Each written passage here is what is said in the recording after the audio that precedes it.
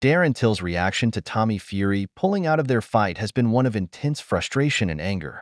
After all the hype and build-up, Till feels let down, especially given the rivalry that has been brewing between them.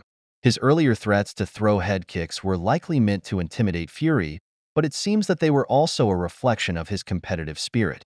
Till has emphasized that he intended to follow the boxing rules, and that his comments were more about getting into Fury's head than actually planning to break the rules. In the lead-up to the fight, Till was in the middle of a sparring session, preparing himself for what he believed would be a significant matchup. His commitment to training shows just how serious he was about stepping into the ring with Fury.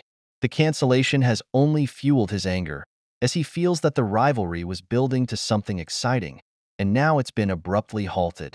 This situation highlights the emotional stakes involved in combat sports, where fighters invest so much into their preparation and the anticipation of a showdown. Till's frustration is palpable, and it adds another layer to their already heated rivalry. Tommy Fury, known for his charisma and connections to the famous Fury boxing family, has always been a figure of intrigue in the boxing world. His rise in popularity has been fueled not only by his boxing skills, but also by his appearances on reality TV, which have given him a unique platform to engage with fans. In the ring, Fury has shown promise with his boxing technique and footwork, but his decision to pull out of the fight with Till raises questions about his commitment and strategy moving forward. The rivalry with Till had the potential to elevate his status even further, and fans were eager to see how he would handle the pressure.